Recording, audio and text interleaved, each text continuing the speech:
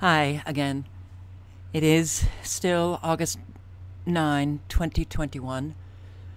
I'm going to play a few minutes of this video. I can't listen to the lies. I really feel like it's just tearing away at me, this incredible saturation of lies that we are now living in. That's it, you know. And I'm not talking about just collectively, please. I'm talking about this society that we have all manifested. It's a society of sickness. It is a society of mass psychosis. After playing a few minutes of this, I'm going to play a few minutes of several videos that I will link to below, and I hope that you listen to them and you circulate them. And yeah, we are digging deeper into a very dark totalitarian system. All of our governments have turned into just these totalitarian regimes, and unless we change ourselves, nothing will change. So this right here, Mr. CIA, has posted this segment a couple of days ago, and I learned about it from Erin Elizabeth. You know, they're going after people now. They are going after people. And if this doesn't wake anybody up, well, how many times have we said that throughout the years? If this doesn't wake people up, if this doesn't wake people up, it doesn't seem to be happening. Why? Because it's the individuals receiving this information who have mental illness, and they are not doing anything to get well. Oh, they seem well. They appear well. They pay their bills, or they... Today, I don't even know if that is happening, but you see them out in your community. They walk about. Yeah, a lot of them wear masks. Some of them are awake, just walking about. And they're so delusional. You know, the self-centeredness in our country is really extreme. And as long as I just stick to my own life and, you know, don't really look up and notice anything, I won't have to change. I won't have to do anything beyond what I'm doing. It's sad that life has just become this habit that people live until they die. So listen to this. As we mentioned in our conversation with Bill Gates, a Kaiser Family Foundation survey found that more than half of unvaccinated Americans think the vaccine is more dangerous than COVID. The Biden administration has come down hard on vaccine misinformation, but one Florida doctor has seemingly gone to great lengths to perpetuate it. 360's Randy Kay now with the story, the hunt to find him, and the reasons behind his actions. It's an unproven vaccine. It's just being accelerated, eliminated virtually every safety study. He is the ultimate super spreader, not of the coronavirus, experts say, but of misinformation about COVID-19. His name is Dr. Joseph Mercola. It is very likely that most people in America, if not, the vast majority of people in America, have seen misinformation that has originated with this super spreader of lies and misinformation. That's exactly why the Center for Countering Digital Hate, a nonprofit tracking misinformation about COVID online, put Dr. Mercola, an osteopathic physician, at the top of its disinformation dozen. The disinformation dozen. Sherry Tenpenny. Erin Elizabeth. Joseph Mercola, number one.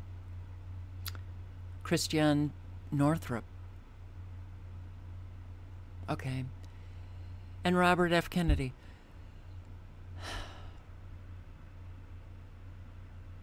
People can really destroy people's reputation and just go about their business, go home, sleep well, get up, do the same thing the next day. But this is Nazi Germany. This is the propaganda. They start coming after people, and we didn't learn. We didn't learn. And it's here. Mainstream media. Yeah, I'm not sure what video I was watching, or it wasn't an article, but they said that the main enemies, big pharma, big tech, big media. And you don't even have to, study for hours or years what took place in Germany, what took place in all totalitarian regimes, to know that something is very wrong here. Going after the Republicans, the Trump supporters, the new war against domestic extremists. And Americans are just going about their business like they live still in the same country, and they don't. They don't. It has absolutely been taken over. We are living that new world order. How did all of this manifest? Well, let's see. I am going to play just a few minutes of this video after school, and I will link below to After School's channel. Brilliant. He takes other people's videos and then he sketches out the narration. But what does he say here? We cannot change the world, but we can change ourselves. And that will change the world. Well, it's up to every individual to change themselves. And of course, we need that change very fast, in the aggregate, happening yesterday. So, people don't want to do the work. They don't want to do the work.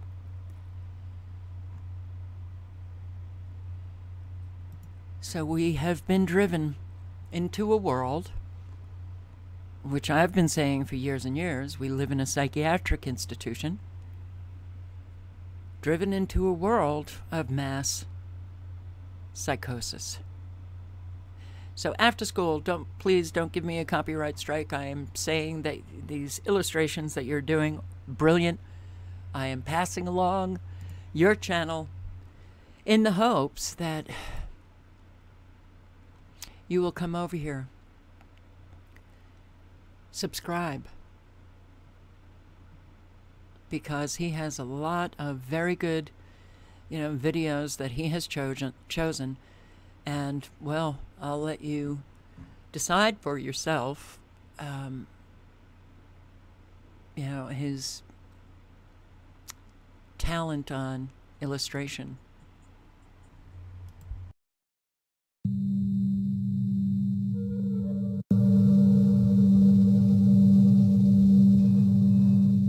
The masses have never thirsted after truth. They turn aside from evidence that is not to their taste, preferring to deify error if error seduced them. Whoever can supply them with illusions is easily their master. Whoever attempts to destroy their illusions is always their victim. According to the psychologist Carl Jung, the greatest threat to civilization lies not with the forces of nature, nor with any physical disease, but with our inability to deal with the forces of our own psyche. We are our own worst enemies, or as the Latin proverb puts it, man is a wolf to man. In Civilization in Transition, Jung states that this proverb is a sad yet eternal truism, and our wolf-like tendencies come most prominently into play at those times of history when mental illness becomes the norm rather than the exception in a society, a situation which Jung termed a psychic epidemic.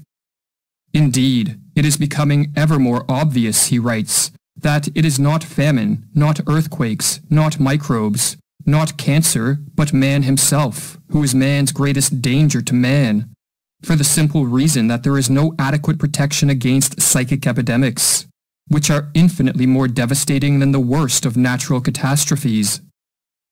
In this video, we are going to explore the most dangerous of all psychic epidemics, the mass psychosis. A mass psychosis is an epidemic of madness, and it occurs when a large portion of a society loses touch with reality and descends into delusions. Such a phenomenon is not a thing of fiction. Two examples of mass psychoses are the American and European witch hunts of the 16th and 17th centuries, and the rise of totalitarianism in the 20th century. During the witch hunts, thousands of individuals, mostly women, were killed, not for any crimes they committed, but because they became the scapegoats of societies gone mad. In some Swiss villages, writes Francis Hill, there were scarcely any women left alive after the frenzy had finally burned itself out. When a mass psychosis occurs, the results are devastating. Jung studied this phenomenon and wrote that the individuals who make up the infected society become morally and spiritually inferior. They sink unconsciously to an inferior intellectual level. They become more unreasonable, irresponsible, emotional, erratic, and unreliable, and worst of all, crimes the individual alone could never stand are freely committed by the group smitten by madness. What makes matters worse is that those suffering from a mass psychosis are unaware of what is occurring. For just as an individual gone mad cannot step out of his mind to observe the errors in his ways, so too there is no Archimedean point from which those living through a mass psychosis can observe their collective madness. But what causes a mass psychosis? To answer this question, we must first explore what drives an individual mad. While there are many potential triggers of madness, such as an excessive use of drugs or alcohol, brain injuries, and other illnesses, these physical causes will not concern us here. Our concern is with psychological, or what are called psychogenic triggers, as these are the most common culprits of the mass psychosis. The most prevalent psychogenic cause of a psychosis is a flood of negative emotions, such as fear or anxiety, that drives an individual into a state of panic.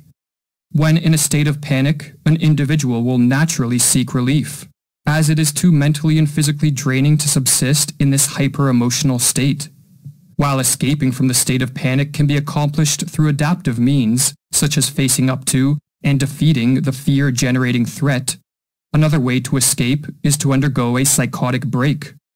A psychotic break is not a descent into a state of greater disorder, as many believe, but a reordering of one's experiential world, which blends fact and fiction, or delusions and reality, in a way that helps end the feelings of panic. Silvano Arietti, one of the 20th century's foremost authorities on schizophrenia, explains the psychogenic steps that lead to madness. Firstly, there is the phase of panic, when the patient starts to perceive things in a different way, is frightened on account of it, appears confused, and does not know how to explain the strange things that are happening. The next step is what Arietti calls a phase of psychotic insight, whereby an individual succeeds in putting things together by devising a pathological way of seeing reality which allows him to explain his abnormal experiences. The phenomenon is called insight because the patient finally sees meaning and relations in his experiences. But the insight is psychotic because it is based on delusions, not on adaptive and life-promoting ways of relating to whatever threats precipitated the panic. The delusions, in other words, allow the panic-stricken individual to escape from the flood of negative emotions, but at the cost of losing touch with reality, and for this reason, Arietti says that a psychotic break can be viewed as an abnormal way of dealing with an extreme state of anxiety. If a panic-triggering flood of negative emotions in a weak and vulnerable individual can trigger a psychotic break, then a mass psychosis can result when a population of weak and vulnerable individuals is driven into a state of panic by threats real, imagined, or fabricated. But as delusions can take many forms, and as madness can manifest in countless ways, the specific manner in which a mass psychosis unfolds will differ based on the historical and cultural context of the infected society. But in the modern era, it is the mass psychosis of totalitarianism that appears to be the greatest threat. Totalitarianism, writes Arthur Versluis, is the modern phenomenon of total centralized state power, coupled with the obliteration of individual human rights. In the totalized state, there are those in power, and there are the objectified masses, the victims. In a totalitarian society, the population is divided into two groups, the rulers and the ruled, and both groups undergo a pathological transformation. The rulers are elevated to an almost godlike status, which is diametrically opposed to our nature as imperfect beings who are easily corrupted by power. The masses, on the other hand, are transformed into the dependent subjects of these pathological rulers and take on a psychologically regressed and childlike status. Hannah Arendt, one of the 20th century's preeminent scholars of this form of rule, called totalitarianism an attempted transformation of human nature itself. But this attempted transformation only turns sound minds into sick minds. For as the Dutch medical doctor who studied the mental effects of living under totalitarianism wrote, "There is in fact much that is comparable between the strange reactions of the citizens of totalitarianism and their culture as a whole, on the one hand, and the reactions of the sick schizophrenic on the other." The social transformation that unfolds under totalitarianism is built upon and sustained by delusions. For only deluded men and women regress to the childlike status of obedient and submissive subjects, and hand over complete control of their lives to politicians and bureaucrats. Only a deluded ruling class will believe that they possess the knowledge, wisdom, and acumen to completely control society in a top-down manner. And only when under the spell of delusions would anyone believe that a society composed of power-hungry rulers on the one hand, and a psychologically regressed population on the other, will lead to anything other than mass suffering and social ruin. And that's where we are now. Okay, I will link below. For some of you, you may not have recognized the voice, the narration. The narration was Academy of Ideas. And Academy of Ideas just posted this video a couple of days ago. Is 1984 becoming a reality? George Orwell's warning to the world.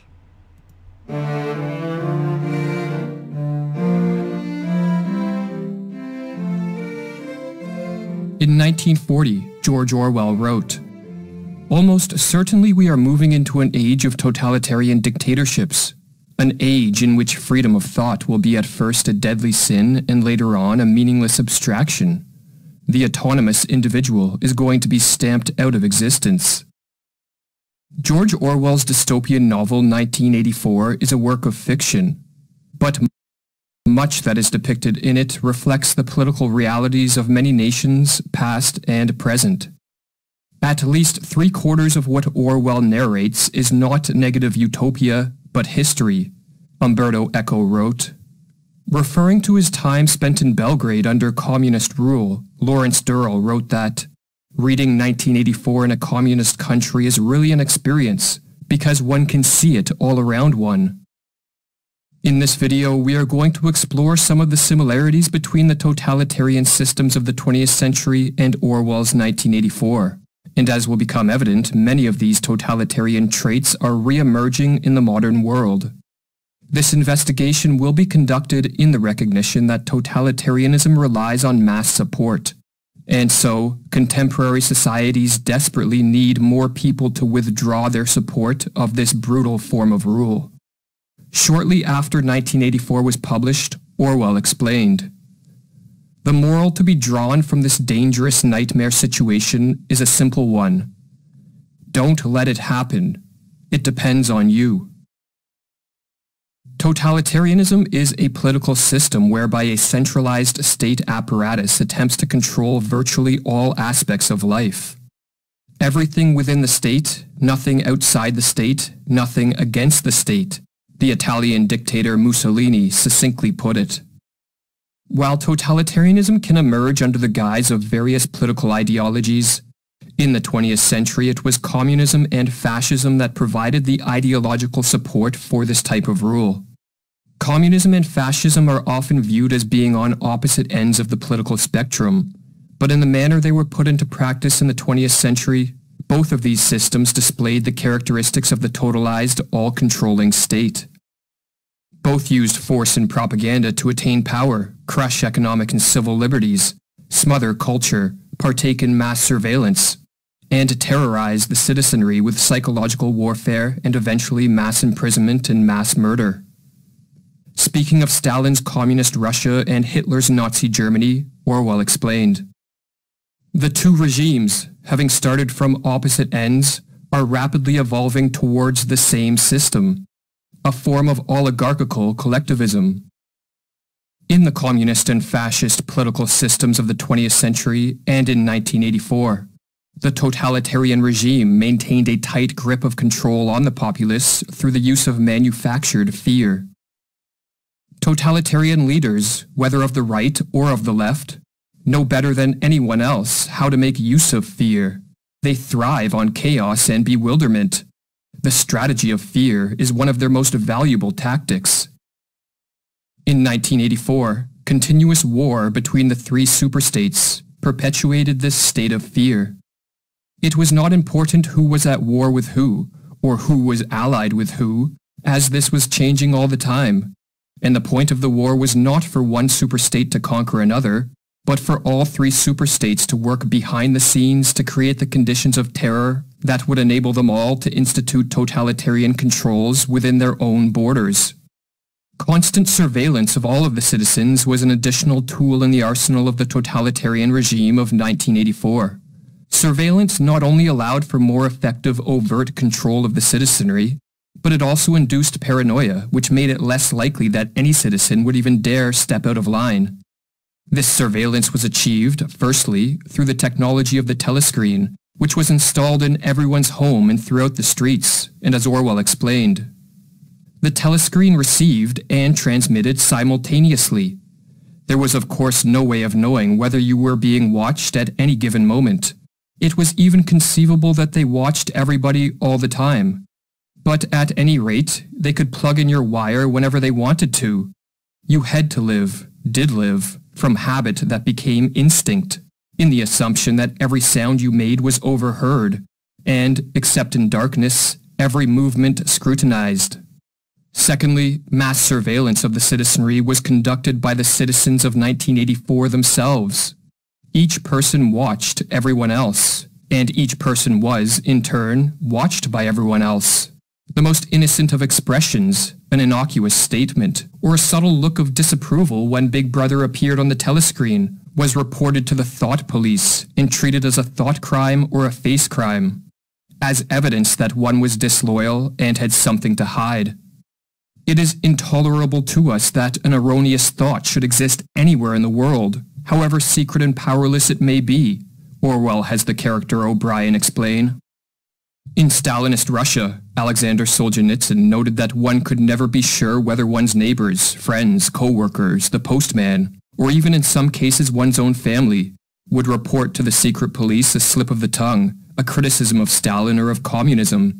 For if one was reported, their fate was usually sealed.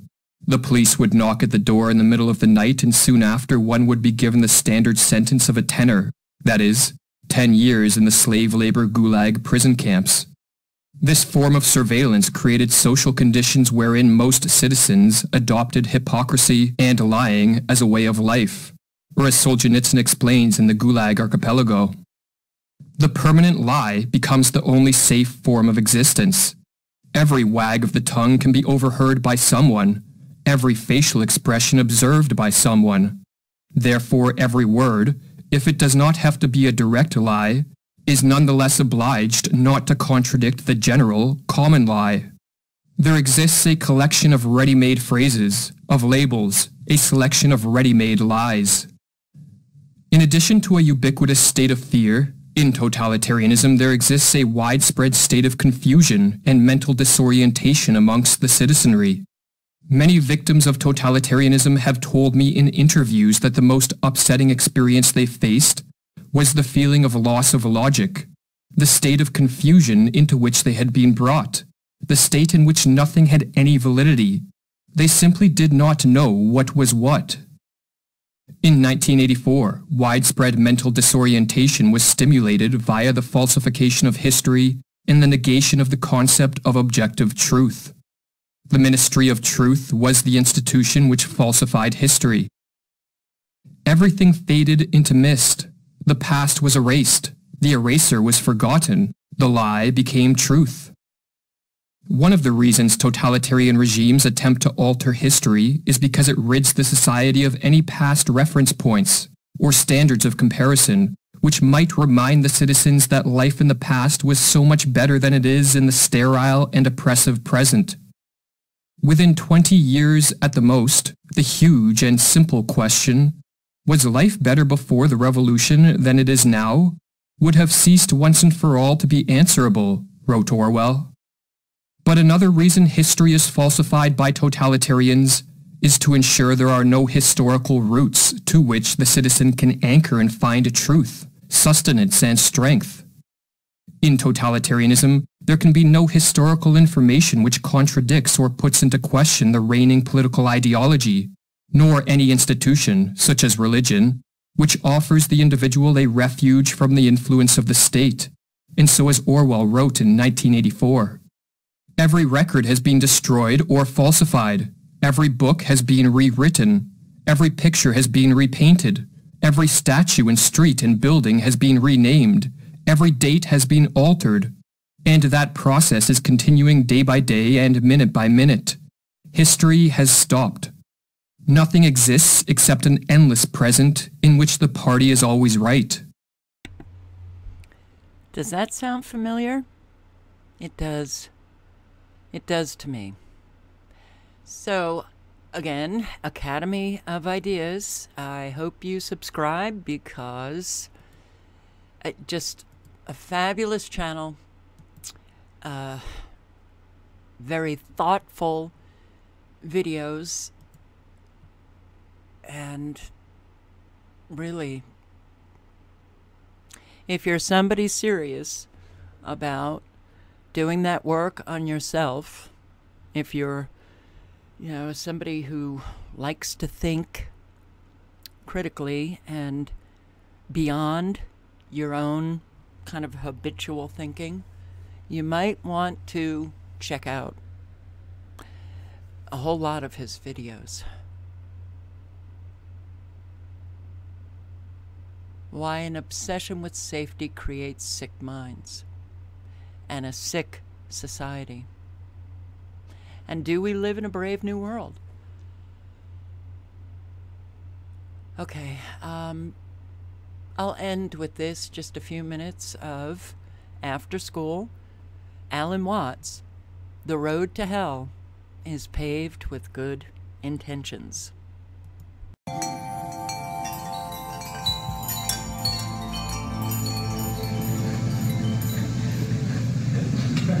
You see, the reason you want to be better is the reason why you aren't. We aren't better because we want to be. Because the road to hell is paved with good intentions. Because all the do-gooders in the world, whether they're doing good for others or doing it for themselves, are troublemakers. On the basis of kindly let me help you or you'll drown, said the monkey, putting the fish safely up a tree.